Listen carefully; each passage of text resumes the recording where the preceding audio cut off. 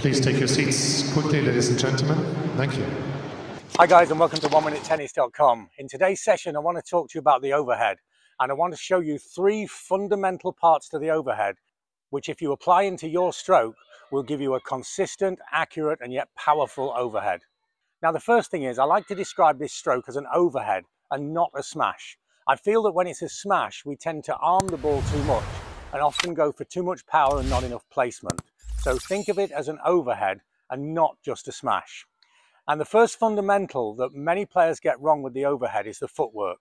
You see, the natural thing to do if I'm right-handed is to pivot as I go sideways off the right foot.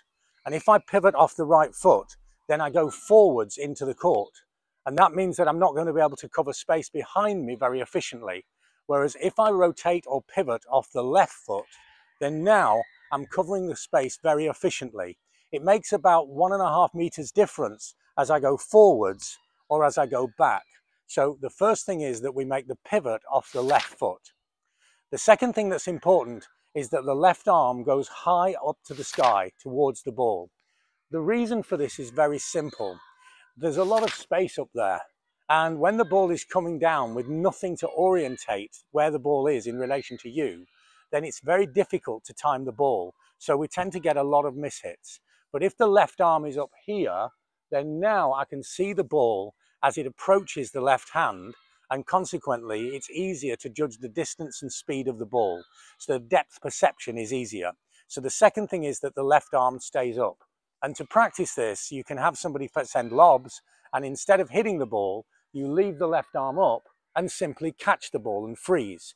And then alternate between catching the ball and freezing, and then thinking you're going to catch the ball and no, change your mind and hit it at the last moment. And the third fundamental to the overhead that many players get wrong, this is the one that you so often see incorrect, and that is that the overhead is different to the serve. In the take back for the serve, we're going to go into a trophy pose here. And so now I have a long and languid build-up into the serve position. But with the overhead, we want to hit that position faster and in a more abbreviated fashion. So simply bring the racket above the head and see how close the hand and the racket are. You can almost make it as a unit, and now just slightly separate the unit and bring them into that position. There's a lot of reasons for this. First of all, the serve stroke is a long stroke and it takes a long time to get into position. This is a quick stroke. So see how quickly I can be in position, ready to track down the lob and power it into the corners. The second factor is coordination. You see, when I'm in the trophy pose here, then I've got maybe 2 meters of swing path to coordinate to contact. But if I'm in this short abbreviated position here, then I have about half of the length of swing path to actually coordinate. So the coordination of the stroke is way easier. So put the three parts together, pivot off the left foot, make sure that the left arm stays up as long as it possibly can in the direction of the ball, and then bring this abbreviated stroke over the top of your head, and you'll have a more accurate, more consistent, and more powerful overhead. If you like my ideas, check out our books on Amazon. The books are truly unique because every part of the game has clear illustrations and then very good explanations, and then everything is linked to YouTube videos so you can see the movement, you can see the diagrams, and you can see or read the explanations.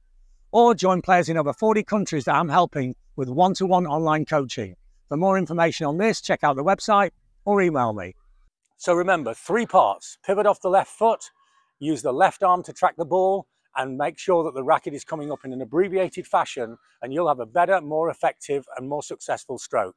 Thanks for watching, and see you next time for more unique tennis lessons that really work.